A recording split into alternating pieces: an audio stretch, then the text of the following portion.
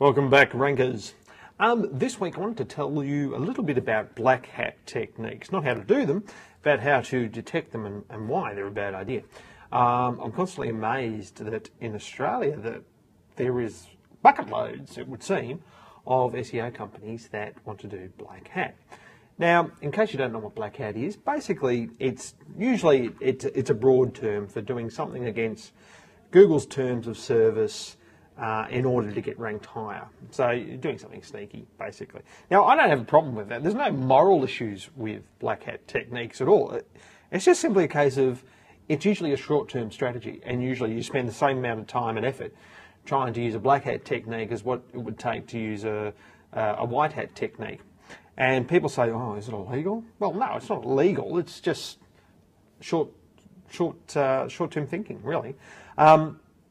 And we've seen many cases and instances of Google booting sites out of their index simply because they don't comply with their terms of service. Now, Google as a company is not going to rank your business if you don't comply with their standards. And some of their standards are presenting one page to Google, to the bots, which is full of, nice links and nice keywords and all those sorts of things, and then presenting a completely different page to their users. Now, in 2007, we saw both BMW Germany and Ricoh Germany get booted out of the index for doing just this.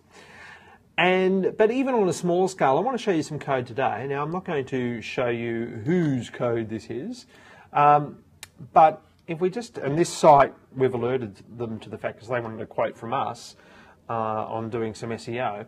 So what we did is we went in and had a look at their site, as we always do, to try to find out, is this a site that we want to handle? And if you can see here, now you can see it's in the printing industry, this site.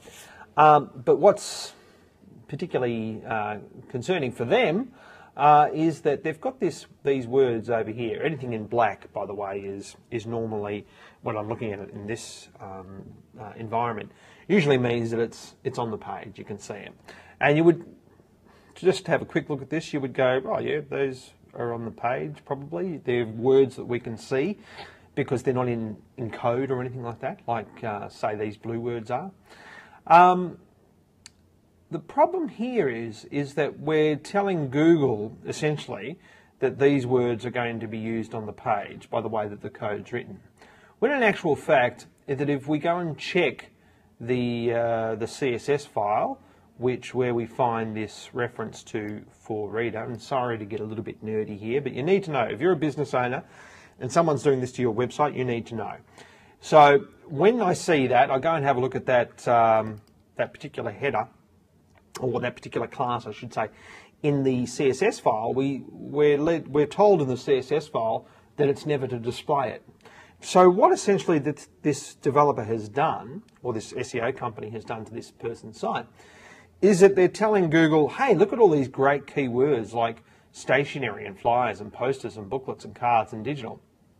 But then they preface it all with this particular class here, which basically doesn't get displayed. So, excuse me.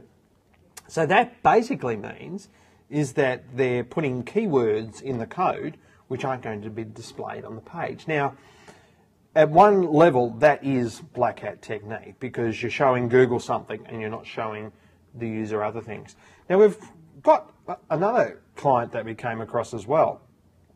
And I'm just going to whiz through these so we don't see it. But all these links in this particular site here, we found hidden in the code of our client's site. And when we approached the web developer to say, look, and all those links, by the way, were to external sites, to other sites. And when we approached the developer to say, we need some more work done on this site for our client and your client, they said, well, not until you put all those links back because you've breached our terms of service. It's like, well, that's actually black hat. You're actually linking to other sites in the code. Don't do it. And thanks for everybody who's booked for the workshop this week. We'll see you there tomorrow if you've booked. And we'll see you next week. Thanks very much, rankers. Bye.